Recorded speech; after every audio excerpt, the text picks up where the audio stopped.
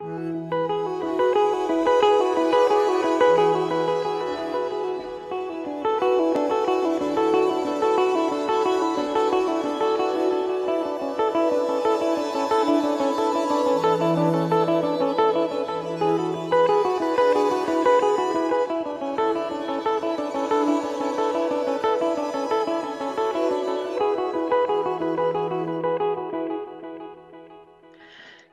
evening, ladies and gentlemen, and welcome to the second day of our digital festival to celebrate the 25th Women's Prize for Fiction.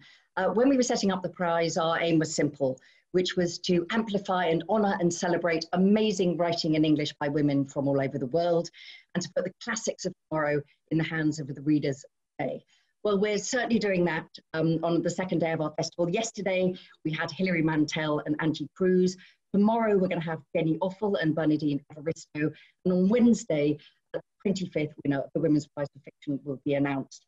But we're delighted to be doing it in this way because I'm seeing already people from all over the world, from Johannesburg, from Dubai, from New Zealand. And those of you who were with us last night, welcome back.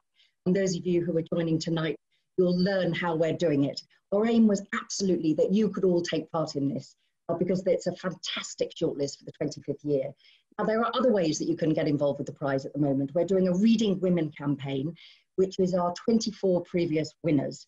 And you can read them all. I mean, obviously, beg, borrow, steal, or buy them all, and then say the one that means the most to you. And you can go onto our website. All the details will be in the pop-up boxes and vote. Of course, we're going to keep the vote open till November or so because we need the 25th winner to be in there, because otherwise it just wouldn't be fair.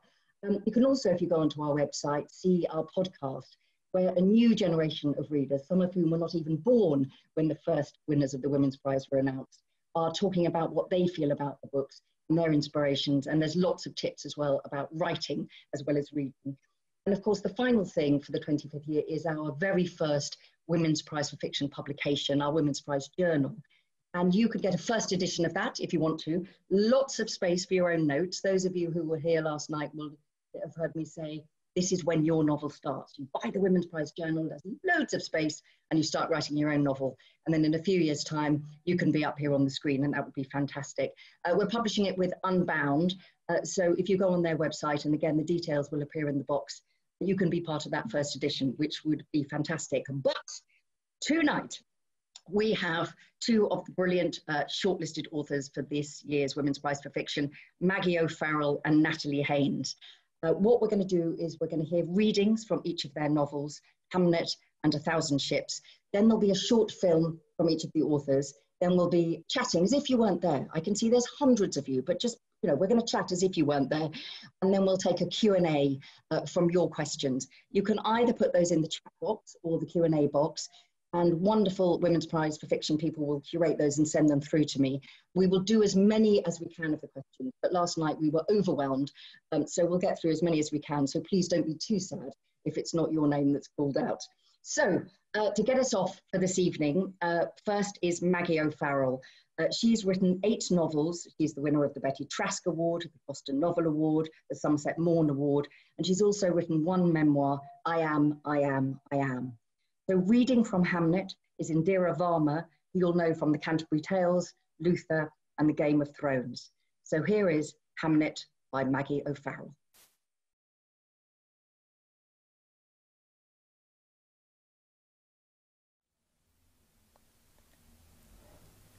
Don't stand there gawping, his grandfather hisses.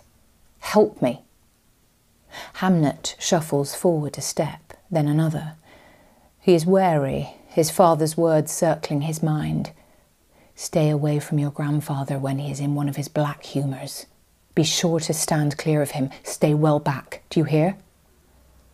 His father had said this to him on his last visit, when they had been helping unload a cart from the tannery.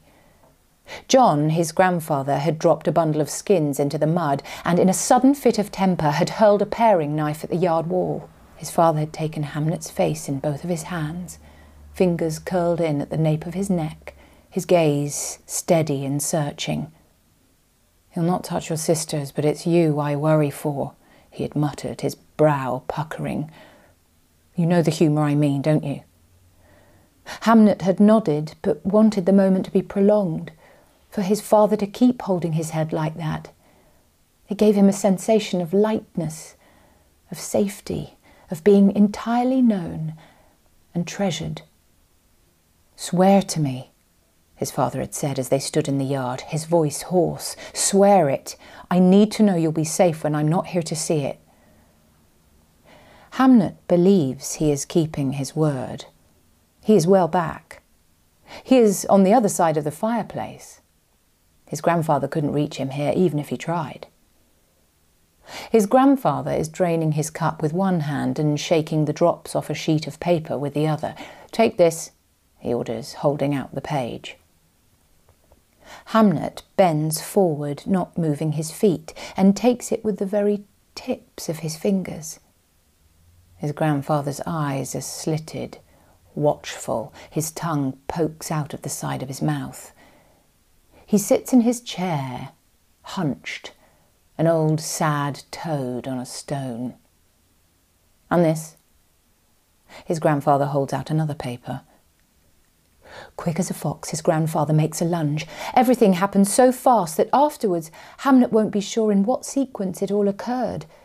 The page swings to the floor between them. His grandfather's hand seizes him by the wrist, then the elbow, hauling him forward into the gap, the space his father had told him to observe. And his other hand, which still holds the cup, is coming up fast. Hamnet is aware of streaks in his vision, red, orange, the colours of fire streaming in from the corner of his eye before he feels the pain. It is a sharp, clubbed, jabbing pain. The rim of the cup has struck him just below the eyebrow.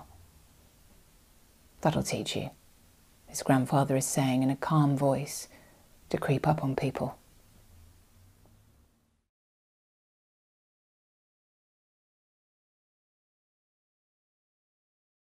Well, I first heard about Hamnet the boy almost 30 years ago when I was studying the play Hamlet for my Scottish Highers, and my teacher mentioned in passing that Shakespeare had a son called Hamnet.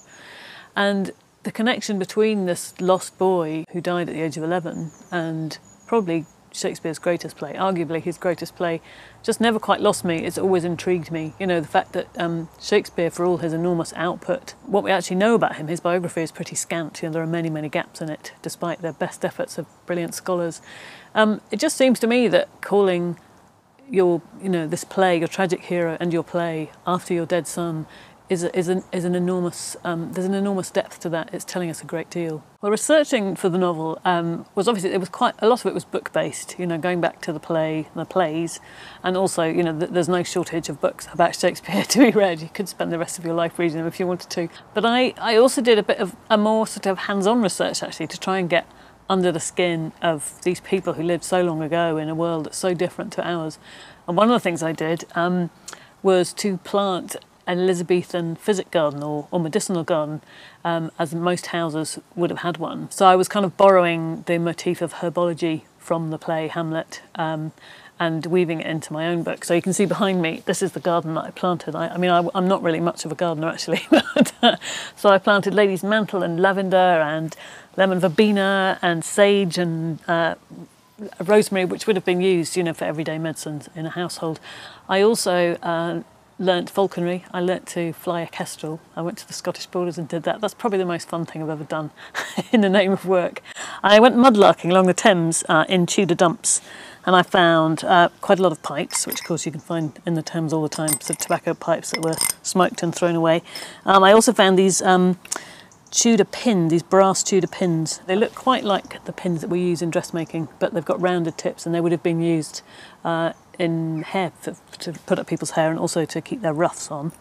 And I also found, one of my favourite things which I found is this, which is a ship's glass, which was built into the hold of a ship to refract light into the dark space below a ship, and that sits on my kitchen window, you can see. So yeah, it was quite fun. There was a lot of library, but also a lot of getting my hands dirty, literally.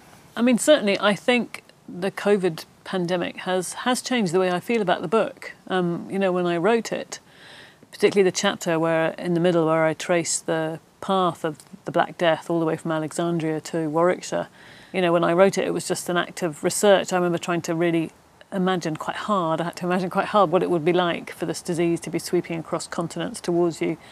And of course, now we know the infographics that I had up on my wall, when I was writing that chapter 2 years ago, look, oddly similar to the ones that we were all looking at in February and March. So it is strange. In a sense, I feel I'm able to imagine better in a way. I feel kind of closer to the Elizabethans and the terror and the fear they must have felt with this ever-present disease that could fell a really healthy person in 24 hours. Writing the scene where Hamnet dies and is laid out, I think is probably one of the hardest things I've ever written. One of the reasons I put off writing this book for so long is my own son. I couldn't write it until my own son was well past the age of 11. I kept thinking about writing it, and then I would swerve away and write another book because I found that I couldn't do it. Not that there was a huge risk of my son contracting the Black Death, but you never know. You can't be too careful about these things. And I was looking back in a diary actually recently for another reason, and I came across this completely blank double page, and on it I'd written, "I killed Hamnet today." So I did have to write in quite sort of short bursts, maybe 15 or 20 minutes, and I wrote them outside the house, in the garden actually, in a shed, and it was a really horrible, dilapidated old potting shed where I wrote for short bursts, and I'd have a walk around the garden. I think what it comes down to for me actually is that I think such a large part of love is a fear of loss. It's the kind of inverse of love. Obviously there's no greater nightmare, there's no more visceral fear for any parent than the losing of a child, of the idea that you might have to bury a child. There's nothing worse, I think. What a beautiful, beautiful film, and amazing reading from Indira Varma. Now, I'm sorry if you're getting a bit of problems with the films. What we're trying to do is give you the authentic sense of the 16th century. We're taking you back in time, so it might have gone a bit wobbly, but hopefully it won't have gotten in the way of your enjoyment of that. So next up, we have Natalie Haynes, who is the author of 3 novels and 2 works of non-fiction, including Pandora's Jar, Women in the Greek Myths, which is out in just a couple of weeks' time, so you can order it now. She's recorded 4 series of Natalie Haynes Stands Up for Classics for Radio 4, and in 2015 won the Classical Association Award. Reading from 1,000 Ships now is Anne-Marie Duff, who you'll know as a BAFTA and Olivier Award winning nominee, and she's been in Shameless, Notes on a Scandal, Suffragette, and of course played St. Joan. Take it away.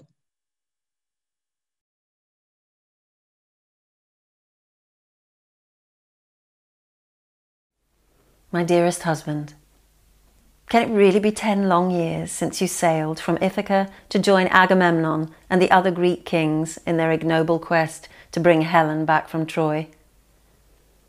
Was it 1,000 ships which sailed in the end? That's what the bards sing now. 1,000 ships, all sailing across the perilous oceans in hope of finding one man's wife. It remains, I'm sure you agree, an astonishing state of affairs. I don't blame you, Odysseus, of course I don't. I know you did your best to avoid leaving me, still a young bride, our son just a few months old. Playing dead might have worked a little better perhaps, but playing mad was a good idea too. I still remember that snotty Argolid's face when you ploughed the fields with salt. He thought you quite insane. In my recollection, you were pulling the most hideous faces. And the man looked at me with such pity. A baby with a madman? No woman should endure such a fate. How close you came to dodging their draft. So close to staying with me, leaving the other Greeks to indulge in their oath-bound folly. But of course, it would be Agamemnon who forced your hand. I will never forget him ordering his man to snatch Telemachus from my arms and place him on the damp ground in front of you, testing your madness by endangering your son. Would you plough on regardless and slice right through him, right through the chubby limbs of your own child? Or would you see the infant, know him, and stop? You will forgive me for saying that I'm not sure I have ever wished anyone dead with quite such enthusiasm as I did Agamemnon that day. And bear in mind that I grew up in Sparta, so I've spent more time than most with Helen. Sometimes when the mood takes me, and the wind blows through our draughty halls from the north, I offer a little prayer for the death of Agamemnon, I used to wish he would die in battle.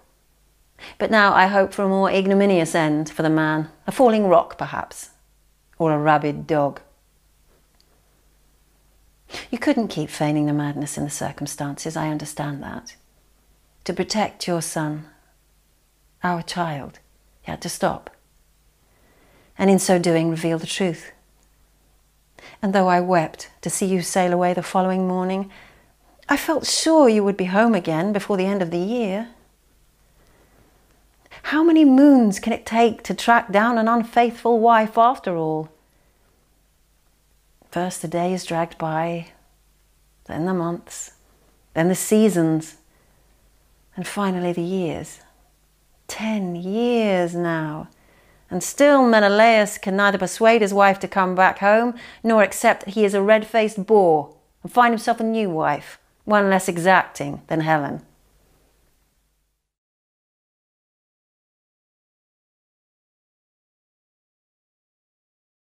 I guess I was inspired to write 1,000 Ships because I had been reading the story of the Trojan War since I was, I'm going to say 16, I think, as my GCSE Greek set text.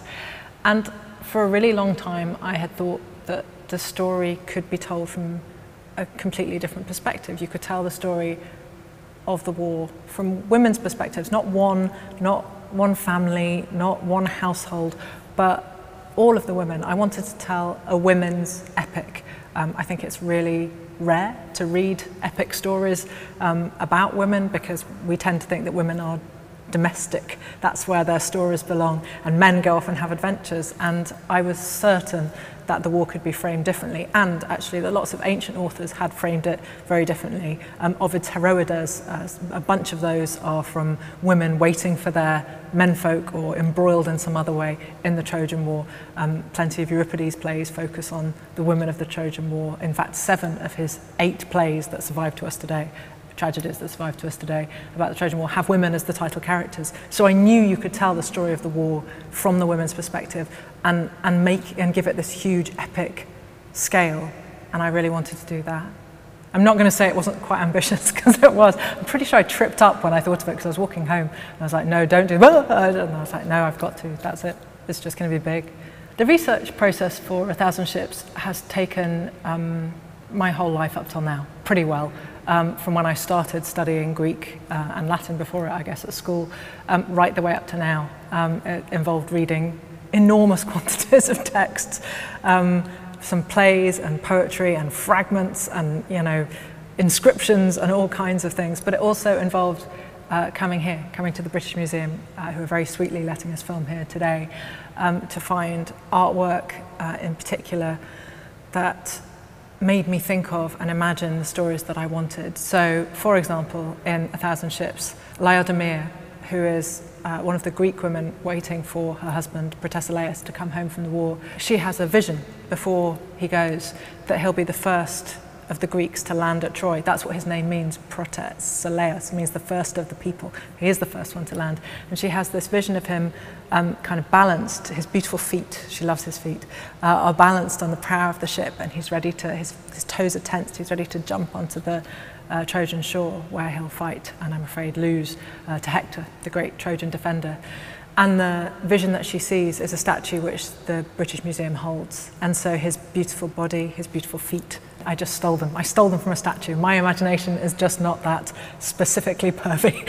I just wanted that.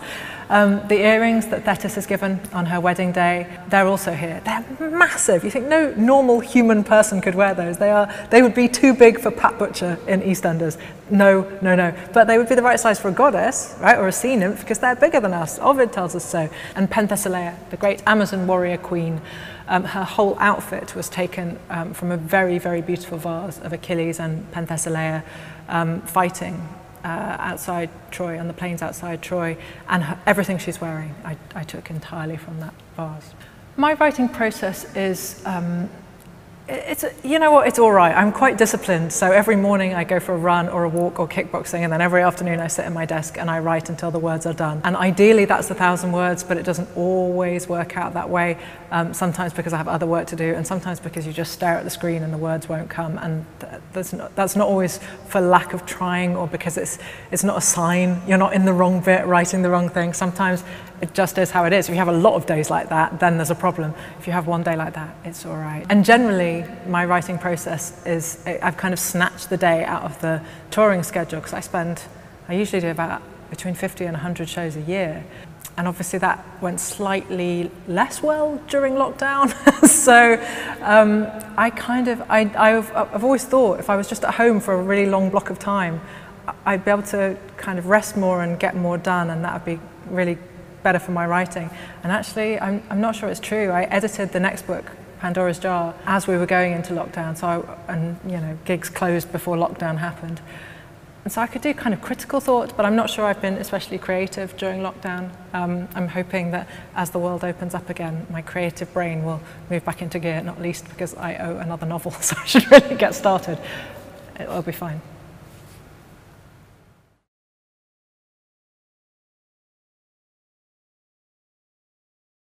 I really love that, the idea that Natalie owes another novel. We all owe other novels. They were both beautiful readings from Indira, Varma and from Anne-Marie Duff, and fantastic films. So, ladies and gentlemen, readers all over the world, could you welcome to the screens Natalie Haynes and Maggie O'Farrell, who have been lurking, listening to each other. Welcome, both of you. Hello, how lovely, lovely to see you. So many things to talk about. I mean, the first one, and please both of you jump in on this, so marked in your films that something that you had done at school or read at school, Hamlet, studying Greek, had been burning in you for these stories for such a long time. So for both of you, I'd be very interested to know, Maggie, why this book now, given you'd been thinking about it? And then Natalie, also, you've written before in this area, but what was it about now that made this book the right time for both of you? Maggie, maybe you start.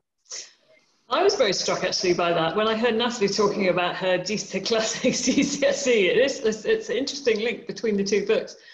I don't know. I mean, it's funny. I don't know whether, sort of hitting your 40s or your mid 40s, late 40s that now there is a kind of sense of perspective, or you get a kind of long lens, I think, on your youth, in a sense. I find myself, particularly, my son is a teenager now. And again, it makes me think a lot about my teenage years and what it was like, and how those kind of characteristics and the sort of interests and flames that were sort of ignited in you by certain things that you read or you were told, how they can live, how they continue all the way through your adult life. So perhaps it was that. I don't know. It just felt like the right time. It was one of those books I thought, well, I either write it now or I forget all about it. I'd been thinking about it for a long time, and I had made several attempts, and I'd kind of swerved away and written. I think I've written 3 other books instead of writing Hamlet.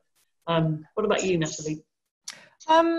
I think for me it was, I pretty much only write about Greeks, really. I'm completely shameless. It's like, well, these stories are right there and I love them, and most people don't get to study them at school. And so I've wanted to reframe them as feminist readings for a really long time. And I'd done that twice, one with a contemporary novel, The Amber Fury, and one with a ancient world set novel, Children of Jocasta. But both of those were essentially tragedies. They were my retellings of, in the first case, the Oresteia, and in the second case, a bunch of plays, Sophocles and Euripides, about the House of Thebes. And then with this one, with Ships, what I really wanted to do was write an epic. And I was embarrassingly far through before I realized that was the case. That's all I can tell you. I was like, I'm going to tell the story of the Trojan War, and it'll be awesome. And I'll steal a bit from the Iliad, and I'll look at the Odyssey, and I'm going to try and tell the story this way. And I'm going to have Euripides, Trojan women running through it. And then I'll also be able to do the Hecabe, which I've written my dissertation on, along with Medea. And then this, and then this. And the timelines will run forwards in terms of consequences and backwards in terms of causation. And that's just going to be great. And then I was probably 60,000 words through before I was like, oh, here we go. I'm actually trying to write an epic. And I think if I thought of it sooner, I would have put myself off. You know, I think that's often the way with me. I have to kind of sneak up on the thing that I'm trying to do, because otherwise I would just look and go, well, obviously I don't know how to do that. Don't be ridiculous. And I snuck up on myself because I love the idea of you kind of ambushing the story. Yeah, you know exactly that. Thank goodness it's a war narrative, or that might not have been appropriate. No, and a war narrative is not as good as an epic. You know, an epic. Correct. We understand that. You both talked. I mean, Natalie, you were filming it in the British Museum, who very kindly let you in and us in. I love them so. They were so wonderful. And Maggie, you were in your beautiful physic garden, your herb garden. It suggests that for both of you, the physical objects of the time, the thing that the great Neil MacGregor always calls the charisma of things, is very important to getting under the skin of the writing and the characters. Is that true? I mean, Maggie, with your falconry, you know, I had to do taxidermy, and let me tell you, that was not the best of my life. I would have preferred a live bird, shall we say, but, you know, just why did you know that you needed to feel what it was like for the bird to land on your arm and build the garden? And then well, it was funny because I actually wrote a scene where she is flying her kestrel, and I chose a kestrel because that's a bird I've been really sort of slightly obsessed by since I was a child. And I wrote a scene, and I had a description where she's holding out her glove and the kestrel lands with a thud on the glove. And then I actually went and flew a kestrel, and actually a kestrel is a tiny bird. I mean, it's probably lighter than a kitten. And I was standing holding the thing, and the kestrel actually landed on me before I even realised it had taken flight, and it was already eating the headless, you know, dead chick that I was holding in my glove. And so, you know, that's why you need to do these things, because, you know, I last flew a kestrel when I was a child, and it probably did feel like a thud, but as a grown adult woman, it lands, and it's so swift and it's so silent, and it's this incredible experience. It just appears. It's almost like magic, this kind of materializing of this creature of the air, which is so extraordinary. So that's why you need to do it. So I went back and completely rewrote the scene, because the sensation of it is so specific, and you have to know that really to write it. Yes, because if people who know what it feels like, tiny details like that, for those of us who write historical fiction, when those details are wrong, then the integrity of the whole narrative falls to pieces. You get pulled out of it instantly and think, I don't believe a word of this. But Natalie, for you were wonderfully vivid about describing the things that you were imagining, and, you know, feet was not the thing I was expecting you to say when you saw that statue, let me tell you. But in that sort of sense, there is a lot of visual evidence, if you like, of your period. And does that make a difference in terms of, you look at a statue like that and you think, yes, he's my version of that character? Yes. My version, yeah. Yeah, no, absolutely. And sometimes there just isn't very much evidence for somebody. So some of the more obscure kind of older goddesses, the kind of pre-Olympus goddesses like Gaia or Themis, who's the goddess of divine order, there's just not very, very much imagery of them. There aren't very many images of them that have survived particularly well to the present day. So actually it's a lot more of a kind of, it took much more of an effort to, I mean, the Gaia chapter is about, I'm not sure it's even 2 paragraphs. It's really, really short. It's right near the end of the novel, and the kind of weight of the world literally is weighing too heavily on Gaia's shoulders. And I went into that chapter expecting to have lots of detail, which I'd done with so many of the goddesses before. And I thought, I don't think she's the world. We all know who she is. And so the sort of crucial moments I would pull back and think, no, actually more detail than this isn't quite helpful. It becomes like, look at all the things I found out. Here you are. It's like, no, that's actually not going to make the novel a better novel.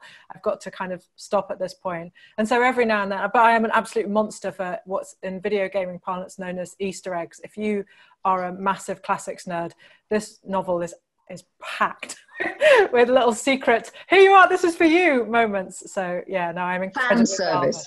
Yeah, isn't that what they call it? Fan service. Let's call it that. Yeah, let's call it that. Let's go with that, and we'll go with that. Yeah.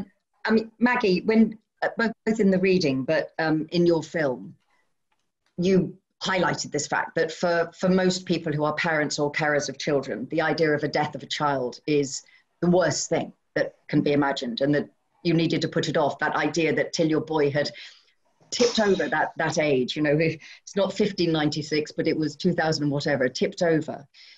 Did you always have a sense of how you were going to start and how you were going to tell the story? Because of course it's his twin that we meet first. And of course, Agnes is very, very important, you know, Shakespeare's wife. You know, you've animated all of that. So did you have an idea before you started how you were going to get into the story of the death of this child? Or did that come in the writing as you did it? And you discovered it will?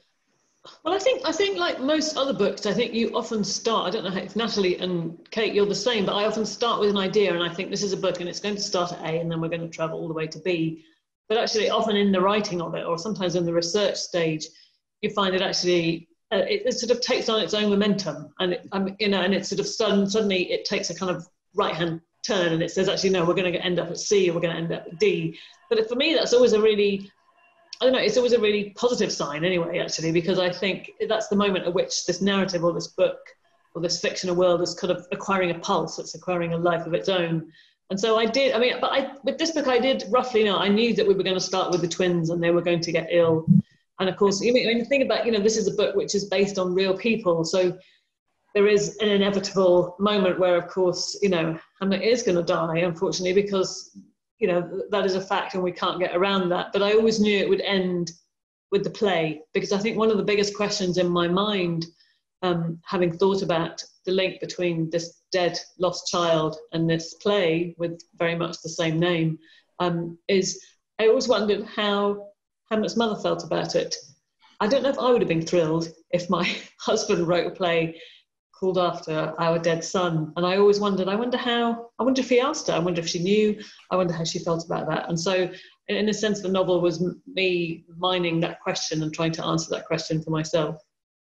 I mean, and Natalie, I mean, what you both do, you do it beautifully. But Natalie, one of the things that I think is so amazing in A Thousand Ships is it very much shines a spotlight, as Maggie's just said, on the stories we choose to tell and who gets to tell them. Yes, and, absolutely. Yeah, and that seems to me very fundamental to your epic. It could always have been told the other way around from the women, but it never had been. It just could. And sometimes sometimes we had a more female-centric version of the story and it got lost. You know, there was once an epic poem that went after the Iliad called the Aethiopus, which told the story of Memnon, the great Ethiopian prince to fight at Troy, and also Penthesilea, the great Amazon warrior queen, and it's lost. And it's like, my subject stands accused so often of being pale, male and stale. It's like, well, thank goodness we lost the epic poem with the black guy and the woman in it, because otherwise that might have been annoying. And you know, and sometimes we do have a poem which focuses on a female character. Quintus Menaeus' Fall of Troy is not very frequently read, I'm not going to lie to you, but that he presents Penthesilea in this explicitly heroic way, and yet I managed to get through an entire degree in classics without ever kind of coming across it in that process. It's like, well, who decided somewhere along the line that, you know, Ovid's Metamorphoses is a great and important text, which it is, but that Ovid's Heroides, the set of letters from abandoned women of Greek myth, many of whom are part of the Trojan cycle, that somehow isn't such a great text. It is. How dare you? Shut up. So it was really an attempt to kind of say these pieces of this story are important too. And sometimes this bit of the story has been lost so much that I'm going to have to build it pretty much from scratch. There's just like half a sentence in a fragment somewhere. It's like, well, then that is what I'm going to do. It's unacceptable to me that this story only exists that way around now. It's within my power to change that, and that's what I'm going to do. And of course, that's the power of being a novelist. You're both beautiful novelists. You're not historians. That's not the point. One of the things before we go to the audience questions, because there are many, many, many coming in, but I think both novels, again, I mean, they are so, so different, but there are things that they have in common. The structure of Hamnet is just extraordinary, Maggie. You know, as a fellow novelist, the hat is doffed. And with Natalie, you have these sort of not fragmentary ways of telling, but it seems to me to mirror classic text, the idea of the different voices coming through. And you both do this thing of it being entirely of its period, but yet also modern in the nature of language and the line and the simplicity. So I wonder if you could just both say a little bit about how you structured your novels and why. Did they start in the place that they've ended up, or did you try them in different ways? Maggie, if you could start on that. Well, actually, I tried to write a version of it, which started much too near the end, and then I had about 20,000 words, and when I decided I was going to actually properly address and write this book, I read it and I thought, no, this is all wrong. And so I completely started again. And I thought, no, we have to start, you know, just a week away or a week or so away from his death. You know, we've got to have that run up. But, you know, the structure is always an elusive thing for me. I think it's something that partly you decide and partly a book will assume the shape it needs to be in a way as well. Sometimes you have to sort of allow it to fill the space it needs to, in a sense, a bit like water. You can't really contain it, you've just got to wait and it will find its level. But yeah, so I think it's partly you have to just try it and see what happens. That's my very badly thought out theory about structure. No, but I mean, that makes sense. And the sense that once you're writing it and you found the shape, it's like breathing life into it. It becomes a 3D thing opposed to a flat thing. Yeah. And Natalie, is that the case that you kind of actively mirrored the kind of more classical form of storytelling? I mean, honestly, I knew the shape of this book the day that I thought that I would write this book. So all the kind of, the way that it has ended up having that kind of fragmentary quality, that happened over time as I was writing it. But I always knew, literally the first day that I thought of it, I thought, I'm going to tell the story of the Trojan War, but I'm only going to tell it from the women's perspectives. And then I thought, can I tell it from all of their perspectives? And as it turned out, the answer was no, there are too many, which is in itself freaking awesome, by the way. And then I thought, I'm going to have a present tense timeline in the book, or virtually present tense, which is The Trojan Women by Euripides. And then I'm going to tell and they're going to stand on the shore and they're going to say, but how did we get to here? Could we have stopped it yesterday? Could we have stopped it the day before, the week before, the month before? Obviously allowing for the fact that time in those terms doesn't exist at that point, but let's not go down that rabbit hole again, or I will cry long, endless tears about how hard it is to discuss time in the ancient world. And also food, please invent food sooner. But I thought, I'm going to tell that backwards, because I think that's what you do. When could we have fixed it? Well, when could we have fixed it? Well, when? But how about if that didn't work, then when could we? When could we? When could we? I think that if only sense, which is so integral to tragedy, I thought I can bring that into epic and it will work. And the consequences timeline, I knew I wanted to follow the stories of these women out in all these different directions. The Greeks, the Trojans, as they leave Troy, are taken from Troy, enslaved, and also the Greek women waiting for their husbands at home. And then I thought, well, how am I going to cut into that? You know, the letters from Penelope, which I was so sure I wanted to do, that I wanted the Odyssey to overlie my kind of idea of how to retell the Iliad. So it was always massively complicated, and it did occasionally make me, you know, when you've got bits of index card everywhere with people's names and they're in different colors to tell you whether in the past in terms of the book, or the present, or the future. And then you think, I've got them all out on the floor and I need to make sure that nothing's going to kind of touch itself, because otherwise that'll be, and then you look at it and think, if I tied string between these, I would be a serial killer in any film about serial killers. That's the only thing that's missing.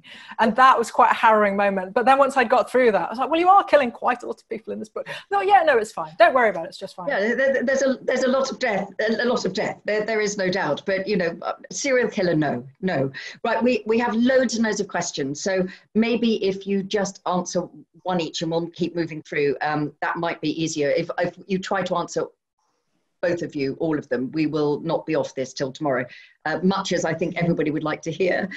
So Suhat says, you've both written historical novels about historical events. How constraining is that the narrative is set in place? Maggie, maybe you could take that one. I didn't find it constraining at all. I mean, the thing about, you know, the Shakespeare story is, as I think I said in the film, there are so many enormous gaps. And, you know, if you think that we know little about Shakespeare, what we know about his wife and his children is so scant, you know, that we just have a couple of records in the Stratford-upon-Avon parish registers. We know about their births, we know about their deaths, we know about their marriages, but that's it. But in a sense, those kind of huge vacuums or longueurs are a kind of opportunity for a writer of fiction, because, you know, you can rush forward and fill the gaps. You know, what I really tried to do was to not go against any kind of known fact. I tried to use whatever is kind of definitely known about these people, and I tried to, a bit like Natalie, you know, tying her string between them. You know, you try and fill in the dots, but in a sense that, you know, sort of join the dots. But in a sense, I found that hugely stimulating, actually, and quite a sort of opportunity for creation. So I loved it, actually. I thought it was great way to work. Question from Tim Rideout is, given the bizarre nature of current times, do we need the perspective that only historical fiction can give us in order to say something about now? Natalie?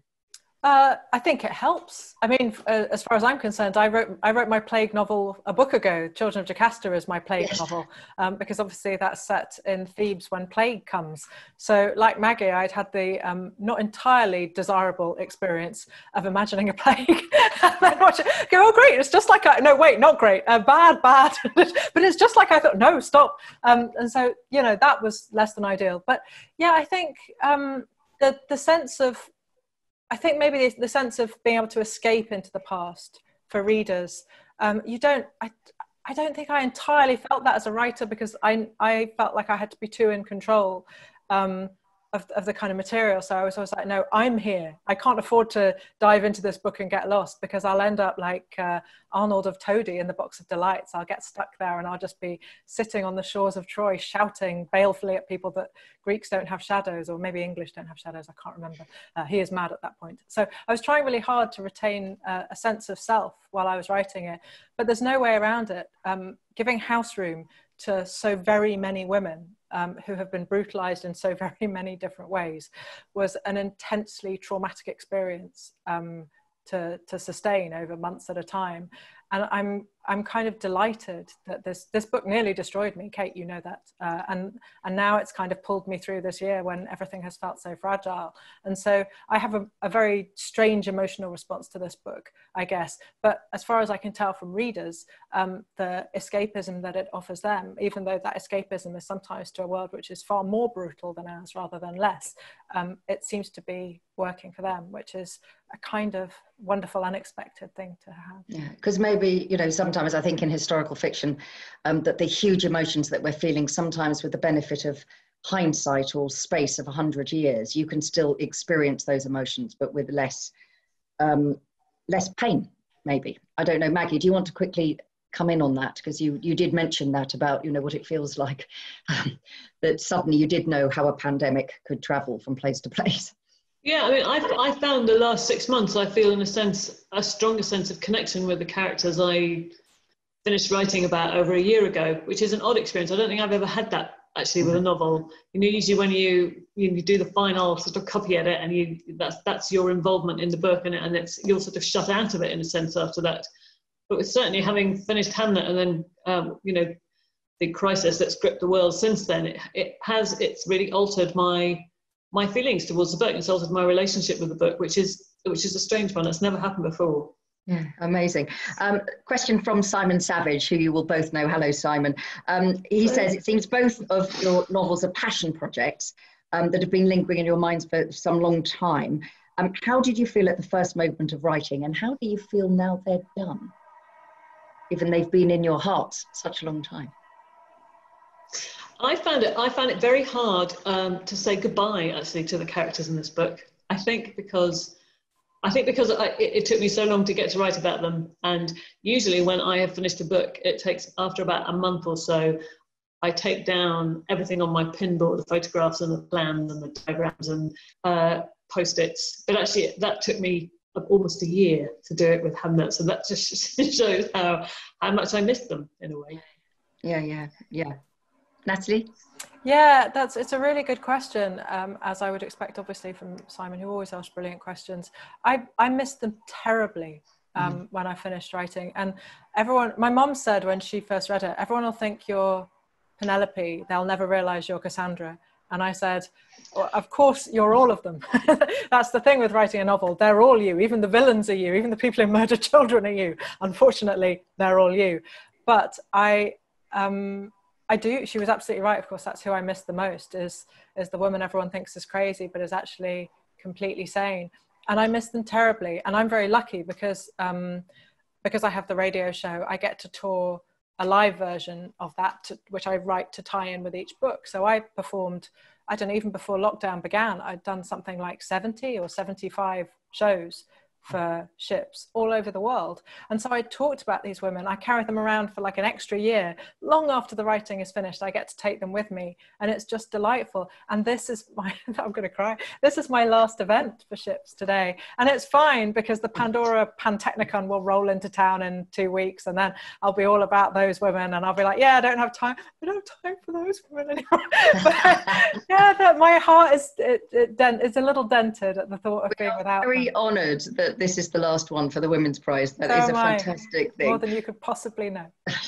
So for you, Maggie, Jane North says she loves your reimagining or reclaiming of Agnes as an unconformist and independent woman.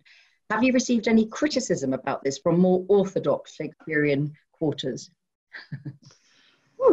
Well, not so far, or not, not that I know of. Not loudly, not twice. Maybe. That's all I'm saying. I mean, I'm not on Twitter or Facebook, so it's quite possible it's filled with vitriol and bile towards me. But not that I know of, knowingly.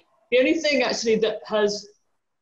I'm aware of people writing in is that the fact that I have mentioned the city of Aleppo as a port. Several people have written to me and said, I think you'll find that Aleppo is not a port, which is absolutely true. But the thing is, I wrote it as a port. I wrote it as a port where a ship visits Aleppo, in a kind of homage to Shakespeare himself, whose geography in certain cities and towns and other countries does vary. So it was a kind of deliberate mistake, but it has upset a few people.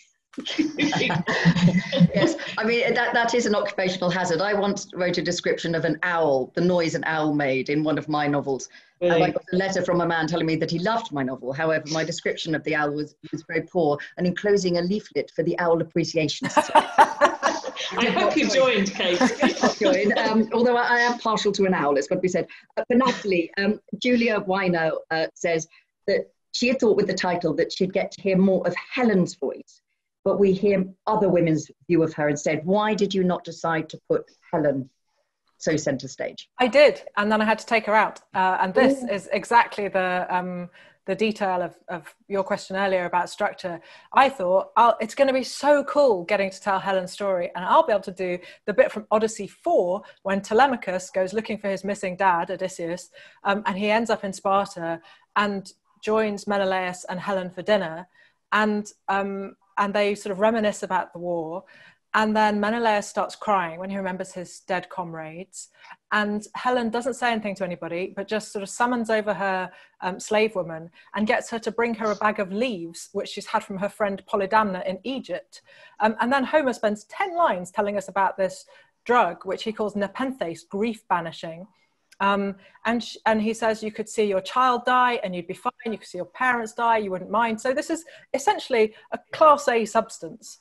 And I thought, this is going to be so cool because I'll be able to, and it threw the whole book off balance, because it turns out it's really hard to explain to a modern audience that for the remainder of their relationship, Helen basically drugs Menelaus with Rohypnol every night so he stops crying. It's just a really difficult, bleak bit of story. And I thought I wanted to, and it just didn't work. And in the end, the version of Helen that I sort of went with was most like the version in Euripides' Trojan Women, just this sort of terrifying, ice cold badass. And I thought, I don't want to take her further than that. I think her story had been told so many times in so many ways. She's always refracted through the prism of the male gaze, which is obviously really annoying.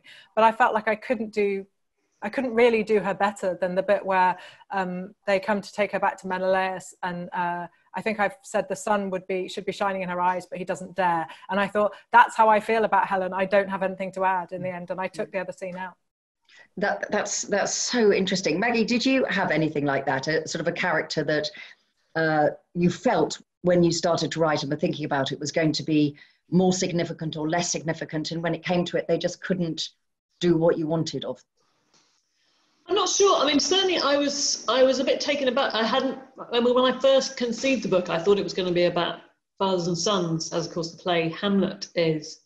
And I also planned it to be about ghosts and grief. I mean, it is about grief, obviously, but I mean, two things happened that, I had planned it as a kind of ghost story where this family, the four of them who are left, the father and the two sisters and the mother, are haunted by this little boy ghost. And actually, in the writing of the book, I realized that what was more plausible and in a way more devastating is the fact that they are desperate to see a ghost, as of course the Prince of Denmark is at the beginning. He wants to see his father's ghost, and he does, but in real life they don't. They can't find his ghost, they can't locate it, and they all, 4 of them in different ways, are desperate to try and communicate, beyond the grave with this boy that he's nowhere, he isn't there. And to me that felt as though that changed in the writing of the book. So I thought I would have a ghost, but actually there isn't one.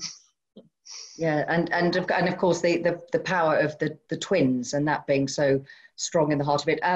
A question following on from that is, did writing Hamnet, Leslie asked, give you more insights into Hamlet as the play? Well, in a sense, I think because I was told about the boy's death, Hamnet, so young, when I was 16 or whatever I was, I think in a sense I've always seen the play through that lens, in a sense. But certainly, I did go back to it, of course, when I was writing the book, and I reread it again and again. And it was strange, in a sense, it was strange reading it as an adult, because obviously, the first time I read it, I was 16, and then I read it again when I was a student. And, it seemed to me, it was really strange reading it, because I was reading about this prince who, when I was a teenager, seemed grown up, seemed an adult. And now I read Hamlet, and he seems so young. He seems like maybe a 15 or a 16-year-old, and he's this sort of young adolescent who's been dragged much too soon into this terrifying adult world where the adults are behaving in there's a variety of appalling ways. And I felt so sorry for him, and I realised he's so young, he's just a teenager, really. Yeah, yes, their idea of when somebody was still a student was maybe not quite the same as ours. We always think of him as being 30. There's all sorts of scholarly debate about how old Hamlet really is. Yeah, well, they that's the joy of fiction, isn't it? That you can tell the stories. Natalie, an interesting question. This Kim Yanis says, what, if any, parallels can be drawn between the inner lives of women caught in the conflict of the Trojan War and modern attitudes to sex and gender and war? When this book came out, somebody interviewed me for, I can't remember which radio station, and they said, how does it seem relevant? How are you going to make this relevant to a contemporary audience? What about this story is going to be relevant given that it's set in ancient Greece? I was like, dude, there is literally nothing I would like more than the idea of trafficked women being taken and sold and moved across the world with no say in their lives, no agency, no control over their bodies, their children, their dead husband. I long for it to be irrelevant. I'll come and live in your world. That sounds great. And then you can slag this book off as much as you want. I'm fine with that. But unfortunately, I live in this one. In fact, in the beginning of Thucydides' history of the Peloponnesian War, which obviously is quite a lot later than the Trojan War, assuming the Trojan War to be historical, which I know not everyone does, he says that his history being what it is, human nature being what it is, it'll be relevant through time. He calls it a possession for all time. And I think it's a difficult question to ask, because we don't have a language in the ancient world for issues of gender. We barely have a language for psychology. That's why you get things like, when you fall in love in ancient Greece, it's not an act of falling in love. You're afflicted from the outside. The god love fires an arrow which hits you. It's like a physical pain. But the idea that you might want one thing but do another, there's just no language for that. And there's not even language for that in the 5th century, let alone way back in the 12th, 13th century when the Trojan War is happening. So you have to allow yourself a little creative license to write a novel set in a time when people's inner monologues didn't exist, so much so that they hadn't invented the novel yet. Slight issue. But yeah, I guess my point is that I don't think people change dramatically. I think circumstances change and the world changes, but human people, they do not change. And, I've been saying it for so long, it almost feels boring now, but women, they're the same thing as people. And it's what Joanna Trollope once said when I was interviewing her. She said, but the thing is, Kate, the human heart does not change so very much. Trotro is never wrong. Trotro is never wrong. We've got time for one last question. You both talked about these being, books that have lived in with you for a long time.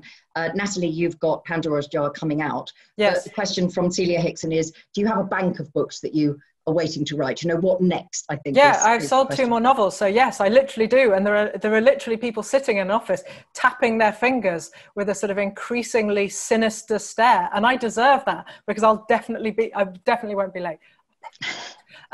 So next up for me is Medusa. I wrote Pandora's Jar is a book of non-fiction. So I look at the lives of 10 women in myth and how they've changed through time and art and opera, in the case of Eurydice, for example. So that's been a lovely kind of emotional time off, because I've got to just do research, but I haven't had to actually imagine what it's like to have your, you know, infant child ripped from your arms and thrown against some rocks and so on and so on. So it's been a bit nicer. So yeah, I'm about to go back into the, you know, gloomy abyss, I suppose, to write Medusa.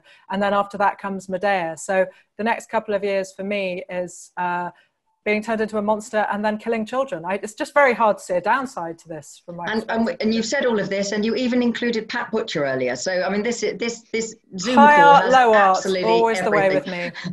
Maggie, what about you? But you know, this has been such an extraordinary novel, and you published it, you know, in the middle of lockdown. But are you thinking of what you're writing next, or are you actually just trying to enjoy this achievement?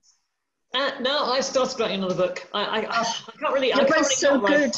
I can't really not write a book. But I'm very superstitious talking about things I haven't finished. So all I can say is that it's set in the past, which doesn't leave it quite wide open. Well, yeah, I mean, nobody's going to challenge you on that, because that could actually be something set yesterday. Everything will be the past by the time we get there. I think we're all disappointed to find out it's not set on a spaceship, Maggie. That's all. I know. Next time, you never know. I mean, you never know. Way to sell your fans short. That's all. I know, but can I just say, there have been spaceships in the past, Natalie. I mean, you know, this is all going to degenerate. You've both been absolutely wonderful to come and join us this evening. It's been fantastic to you, the audience, seeing so many questions. We would, of course, rather be in the real world together. We would rather be raising a glass to celebrate the 6 extraordinary novels on this year's shortlist, and be able to be in the shared space. And you would then have your book signed. But it is a wonderful thing that, thanks to technology, people from all over the world can engage with the prize. And the one aim about the prize has always been reach out to as many readers as possible and make sure that everybody who wants to engage can do so. So thank you all for your questions and for bringing that spirit to this. A huge thank you to our sponsors, NatWest, Baileys and Fremantle.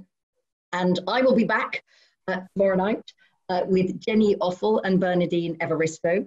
The last 2, but not the least, of course. We've scrambled them all up. You will notice nobody's been in alphabetical order or anything like that. To have the last 2 readings and films for the 2020 Women's Prize for Fiction shortlist. Go on the website, do join in, do send your comments. But for now, an enormous thank you to Natalie Haynes and to Maggie O'Farrell and to you, the audience, and the whole Women's Prize team who've made this so seamless. Good night, everybody, and see some of you, all of you, more of you tomorrow. Good night. Thank you. Good Thank night. you, Kate. Thank you, Kate. Bye. Good night. Good night.